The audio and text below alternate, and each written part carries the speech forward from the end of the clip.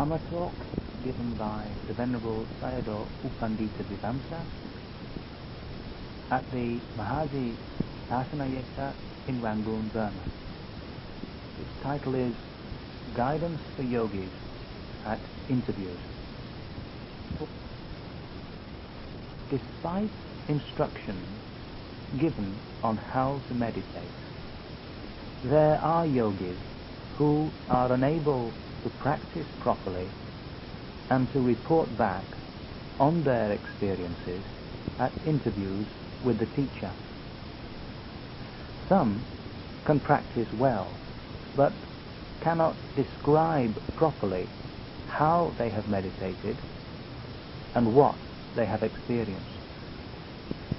This talk is intended to help such yogis report back properly on how they have meditated, on what they have observed and experienced in the course of their meditation practice.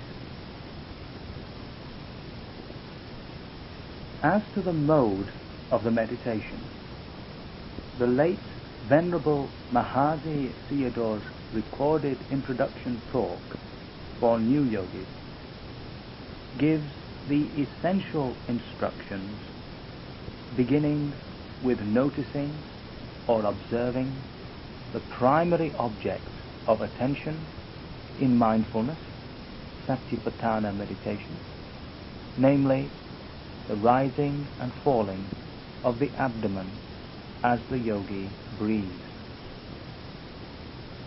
In terms of scriptural explanation, psychophysical phenomena are taking place all the time in the yogi's person at the sixth sense doors. When a sight is seen, the eye that sees and the sight that is seen are physical phenomena, while the resultant eye consciousness that makes one aware of the sight is a mental phenomenon. Similarly, with the experience of sound, smell, touch, and thought, and of movements of the body, such as bending and stretching of the arms, turning or inclining of the body, and the taking of steps in walking. Mahasi Sayadaw has instructed that all these happenings should be closely noticed as and when they take place, without missing even trifling incidents. Although Mahasi Sayadaw's instructions are given in very clear and simple language, yogis still encounter some difficulties when they come to follow them in actual practice.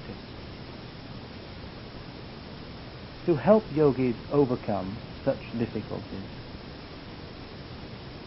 meditation teachers at this center have had to explain and demonstrate to beginners how to notice or observe the primary object of attention, the rise and fall of the abdomen, how to notice when other secondary objects of attention, like thoughts and reflections, appear, feelings or sensations arise, or when external stimuli such as sights and sounds impinge on the mind, or when other acts of behavior take place.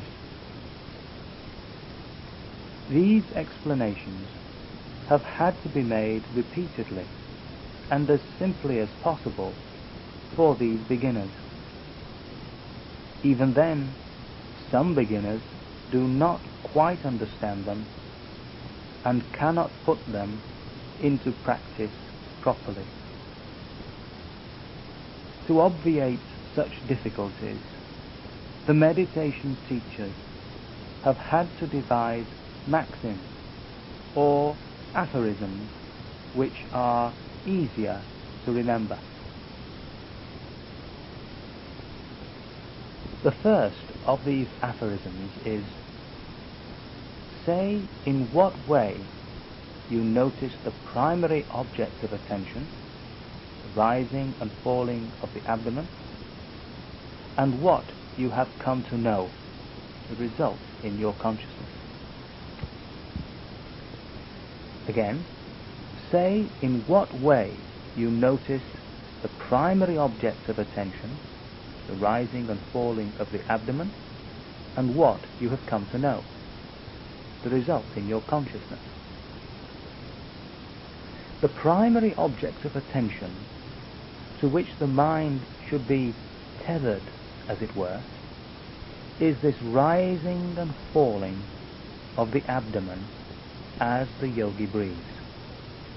This is the primary object of meditative attention, in the sense that in the absence of any other marked or pronounced object of attention, the yogi should be watching or observing it.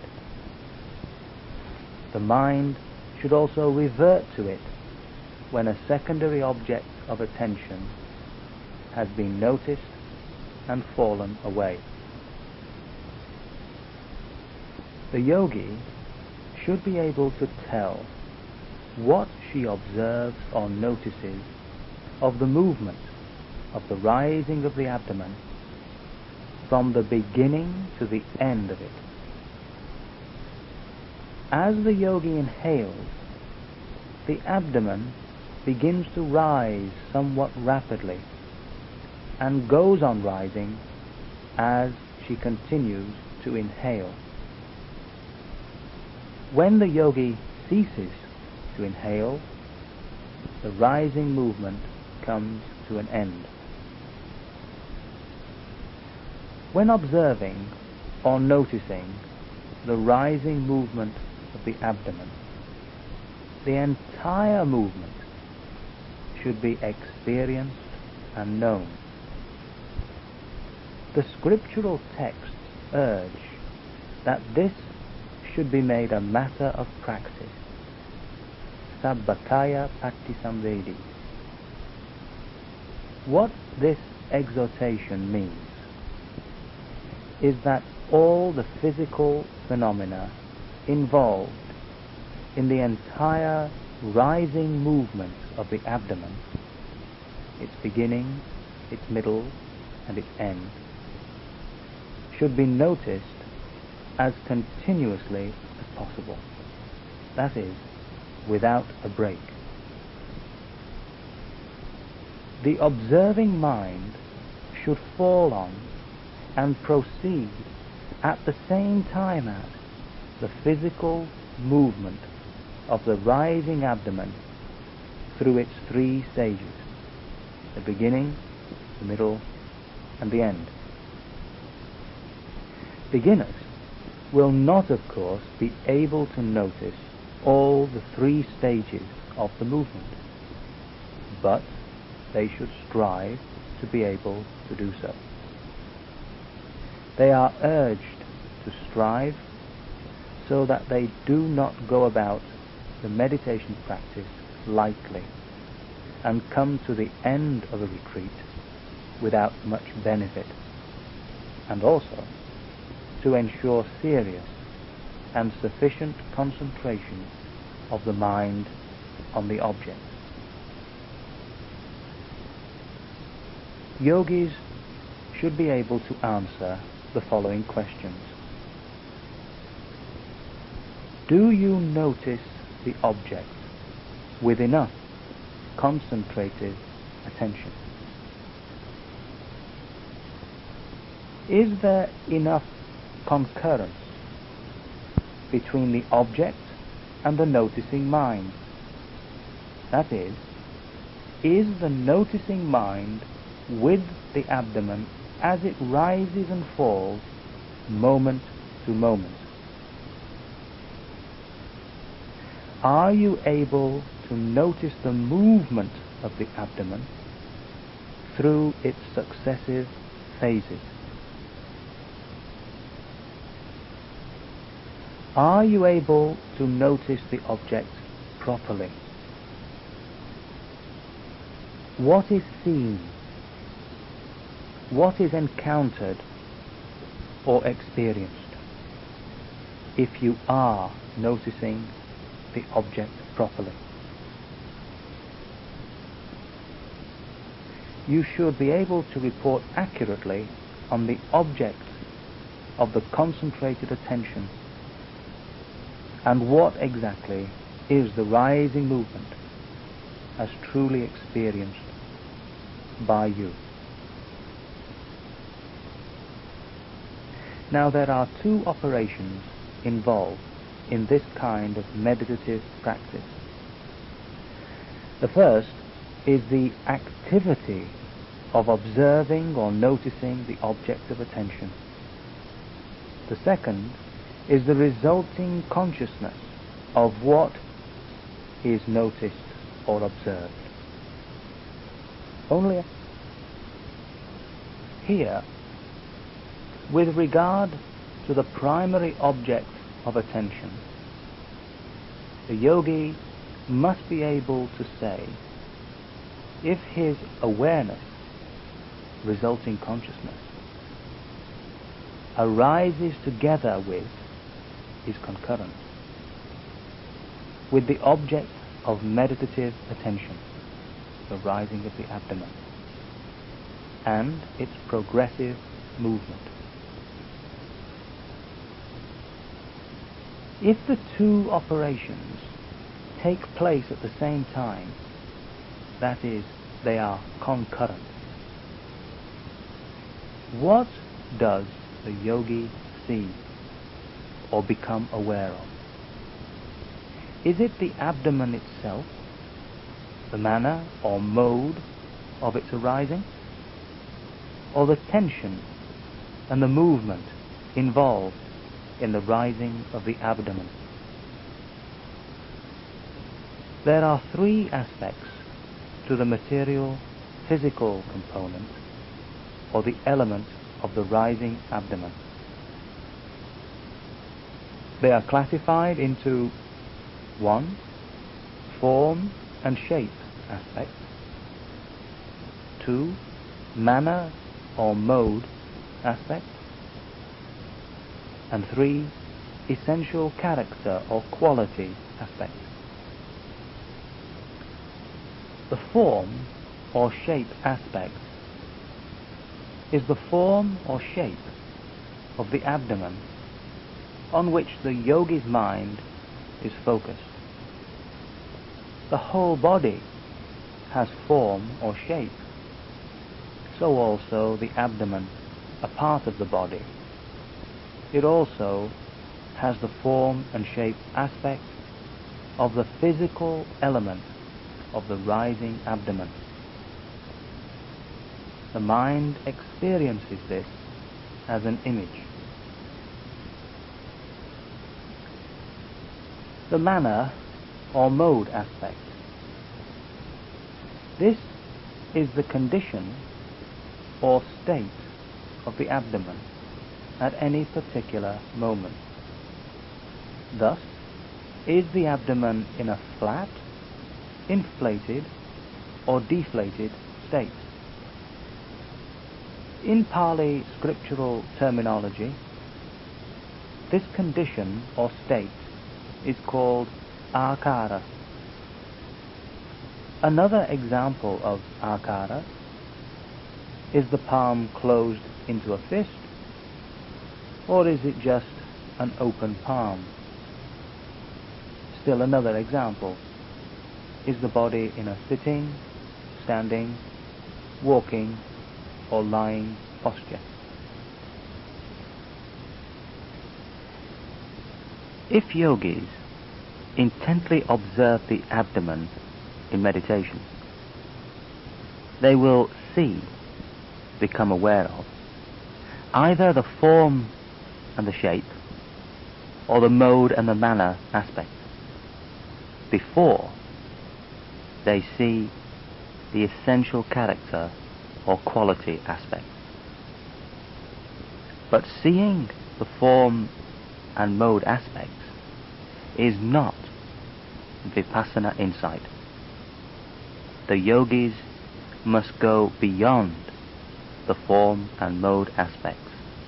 That is, they must see, experience, the essential character or quality aspect, namely the tension and the motion or movement manifested during the rising of the abdomen. If yogis observe intently, they will see, experience, this character or quality aspect. They must be able to report it at interviews, but they must say so on the basis of what they actually saw, not what they think they saw. The report must be based on their own actual vipassana insight. Similarly, yogis must be able to observe or see when breath is exhaled and the abdomen falls progressively, and report accordingly. So also during the walking chankama meditations. As you lift the foot, is the observation concurrent with the lifting movement from the beginning to the end? If so, what is seen? Do you see the foot, or the mode or manner of its lifting? Or do you feel the foot becoming light and rising upward, or the foot becoming tense and being pushed? The yogi must be able to report on any of these three aspects, and his attention must be concentrated for him to be able to report in this way. When he thrusts his foot forward in the course of his step taking, is his mind observing or noticing concurrently with the thrusting movement of the foot? Here also, what does he see?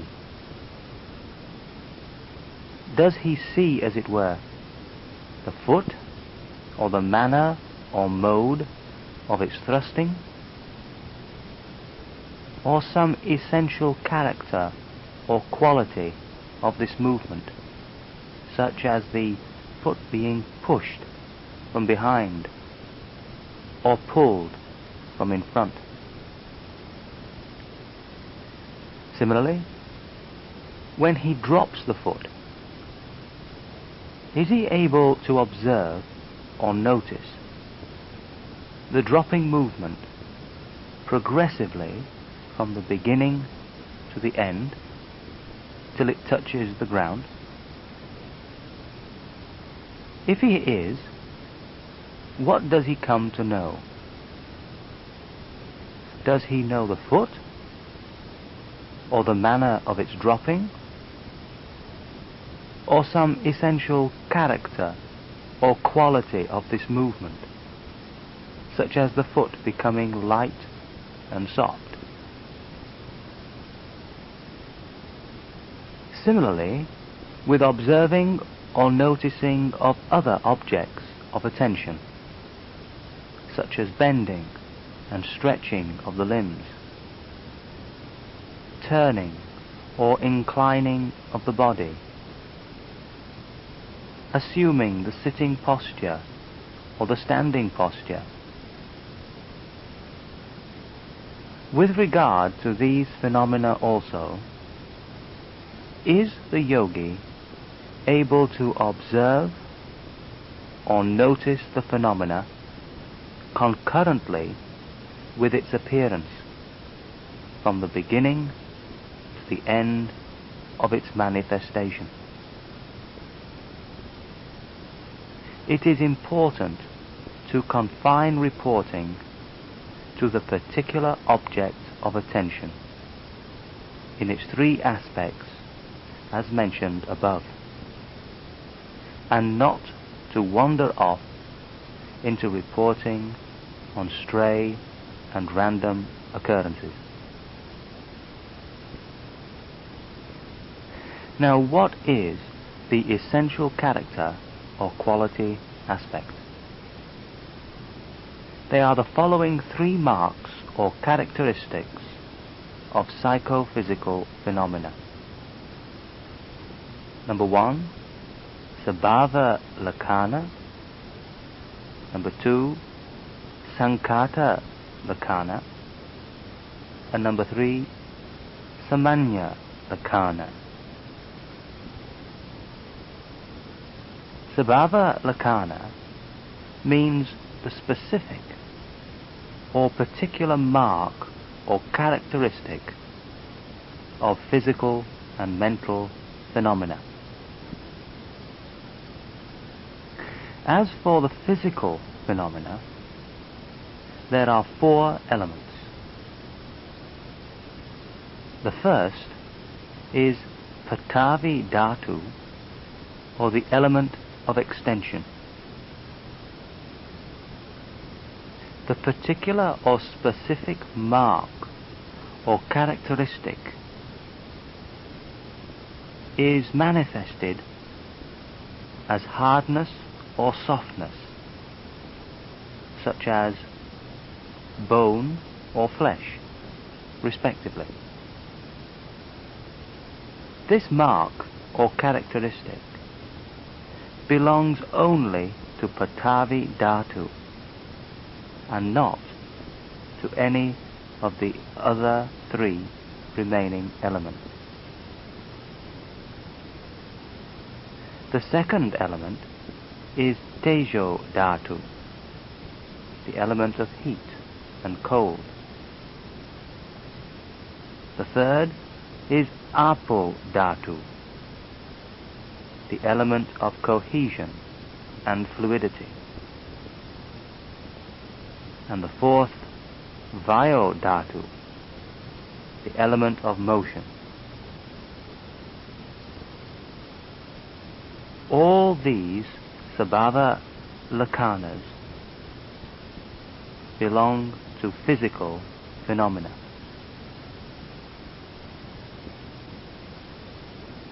The particular marks or characteristics of mind is firstly consciousness or the faculty of awareness. Secondly, that of Phassa, which is the colouring of mind as it makes contact with another phenomenon. And thirdly, that of Vedana, which is the capacity of feeling. Now, each and every particular mark or characteristic of all psychophysical phenomena has a beginning, a middle, and an end. In Pali scriptural language, these are termed Upada, Titi, and Bhanga. Upada means the beginning or arising of a phenomenon. Titi is duration or continuance or proceeding towards dissolution. Bhanga is breaking up or dissolution. These three marks or characteristics are called Sankhata Lakkhana. Sankhata here meaning compounded or conditioned. The third mark, or characteristic, of all psychophysical phenomena is called Samanya Lakkhana. Samanya meaning general or common. There are three common or general marks or characteristics of all conditioned phenomena. They are impermanence, unsatisfactoriness, and impersonality.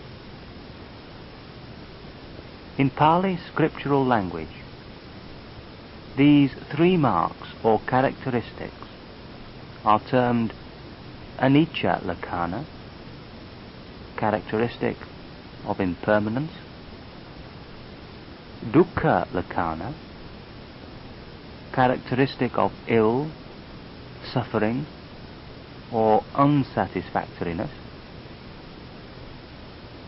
and Anatta Lakkhana, characteristic of egolessness or impersonality. These characteristics are common to all physical and mental phenomena and are pervaded by them. They are therefore designated as Samanya Lakkhana, common or general marks or characteristics. So, to recapitulate, there are three characteristics which have been mentioned and explained. The first was Sabhava Lakkhana, the particular or specific character or property of phenomena, the four elements and the three marks of mind. Sankhata Lakkhana, the mark or sign of conditionality, namely arising, continuance and dissolution of all phenomena. And thirdly, Samanya Lakkhana, the common or general characteristics. Of these three, our meditative practice is directed towards the realization of the first, the Sabhava characteristic of material and mental phenomena. That is, the four elements and the three marks of mind. How do we go about our meditative effort to realize this character or property of phenomenon? We should observe or notice these phenomena as and when they arise. Only when we do so will we realize their specific or particular quality or character, and not otherwise. Before inhalation, there is no rising of the abdomen. As the yogi inhales, the abdomen rises. The yogi's mind should go on observing the rising movement of the abdomen from its beginning to its end. Only then will the yogi be able to see the real nature of this movement. What is its real nature, character, or quality? With the in-breath, the wind comes in. And what is wind?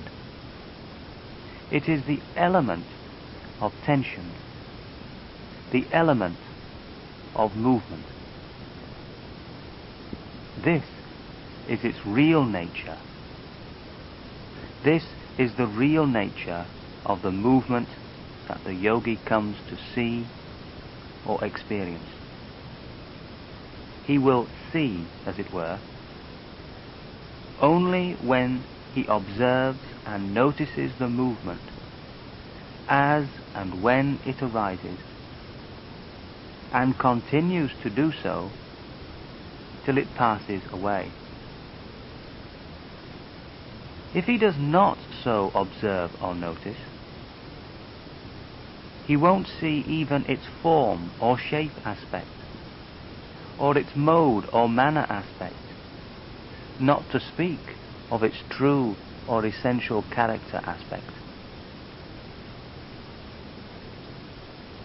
Continuing to pay concentrated and concurrent attention to the object of meditation, that is, the rising and falling of the abdomen, as the yogi breathes in and breathes out, she will progressively strengthen her concentrative power. As the concentration strengthens, she will no longer see the form or shape of the abdomen, or the mode or manner of its rising and falling. Insight will go beyond these sights, and will enable her to see the tension, the pressure, and the movement involved in the movement of the abdomen, which she is observing and noticing. As the yogi breathes out, she will experience the tension subsiding and the falling movement of the abdomen coming to an end.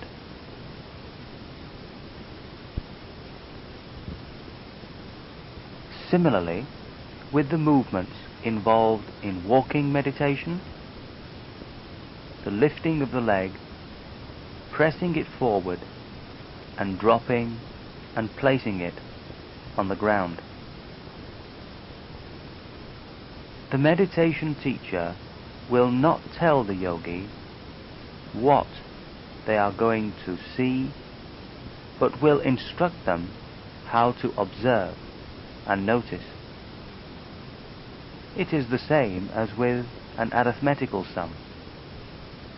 The teacher will not give an answer, but will teach how to work it out. The same instructions apply in the case of different kinds of bodily movement, sensations experienced in the body, and thoughts arising in the mind. All these should be noticed as and when they arise, in order to ensure that their true nature may be seen. We have dealt with the first aphorism. True nature will be revealed only when phenomena are noticed as and when they arise. True nature will be revealed only when phenomena are noticed as and when they arise. The second aphorism says, only when sabhava, true nature, is seen, will sankhata lakkhana, the characteristic of conditionality, become manifest. Meaning that the phenomenon being noticed will be seen to arise, to continue, and to pass away. When sankhata lakkhana is seen, samanya lakkhana will appear. These two characteristics, sankhata lakkhana and samanya lakkhana, will manifest themselves as a matter of course once sabhava lakkhana has been grasped by the concentrated and concurrent noticing of the object of meditation. Samanya Lakkhana, when it appears, will reveal the impermanent, unsatisfactory, and impersonal or involuntary character of phenomena. So the third aphorism is, only when Sankhata becomes apparent will Samanya be seen. This will be followed by the fourth aphorism, which says, when Samanya is seen, Vipassana Jnana, insight knowledge, emerges.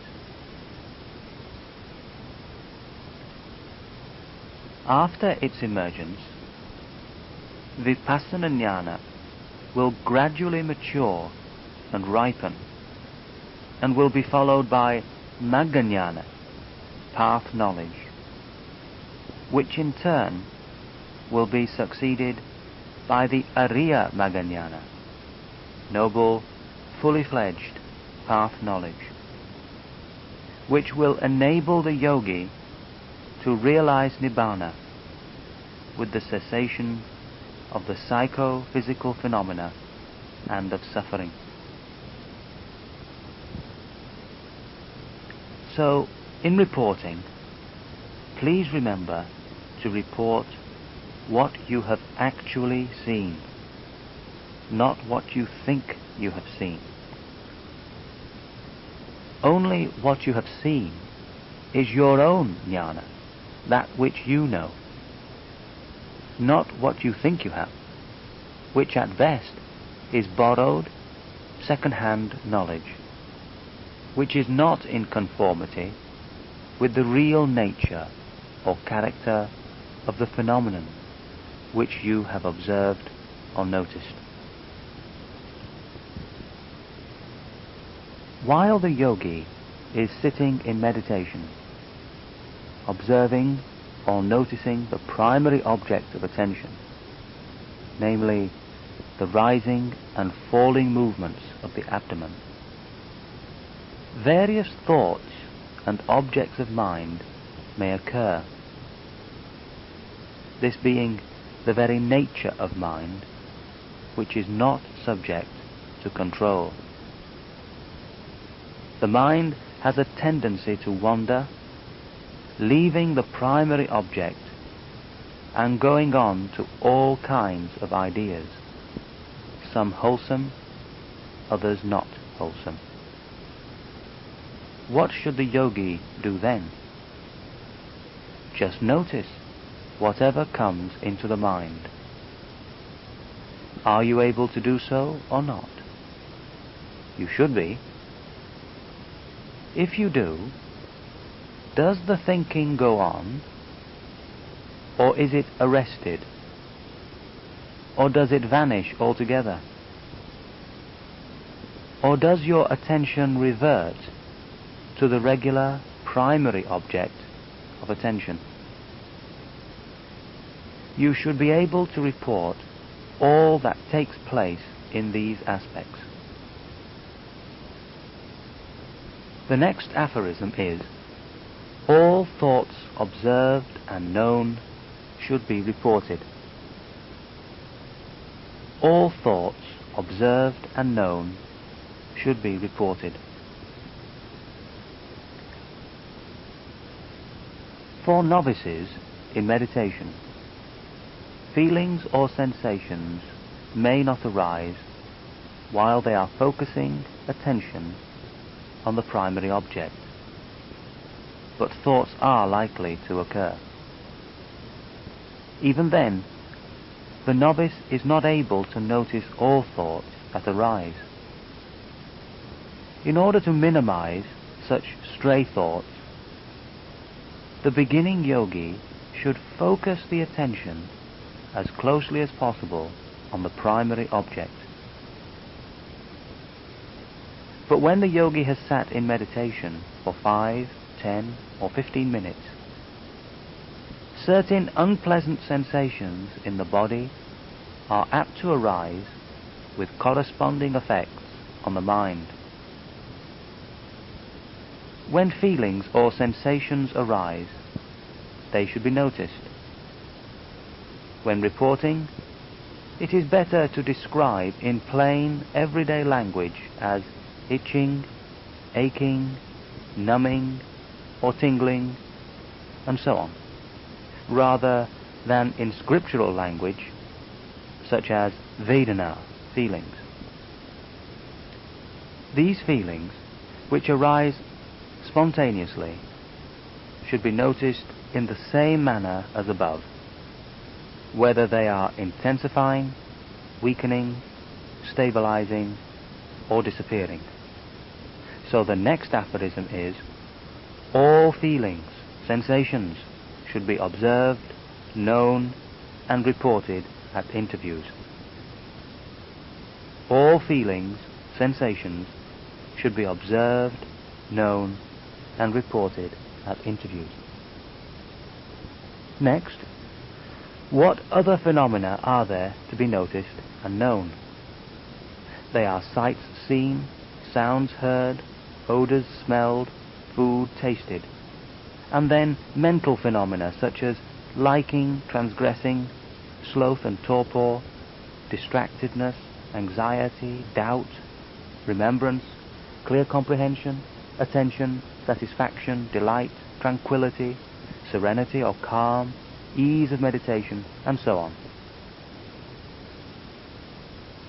The Buddha has collectively termed these as Dhammaramana, mind objects.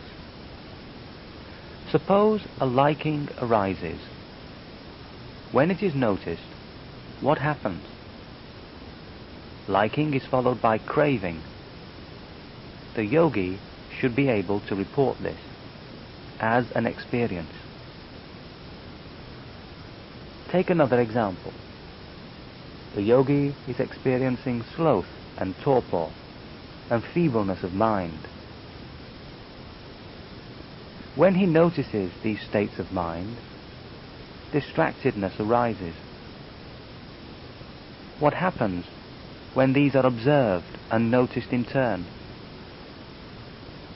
Whenever these mind objects arise, they should be observed. In summary, the following are the four objects of attention in Satipatthana Vipassana Bhavana, insight meditation through mindfulness. First, acts of bodily behavior. Second, feelings or sensations. Third, acts within consciousness or thought. 4. Mind objects. 3 events occur in such meditation in successive order. A. Arising of phenomenon. B. Observing or noticing of the phenomenon that arises. And C. What the yogi comes to know and see. The next aphorism requires all that happens thus to be understood. The last 2, B and C, are the concern of the yogi, the observing and noticing, and what the yogi comes to know. For every object of attention belonging to the 4 categories listed above, it is important to understand these 3 successive events mentioned above. The yogi's concern is to observe or notice. The aphorism for this is, what arises, what is observed, and what comes to be known and seen should be understood completely and reported at interviews.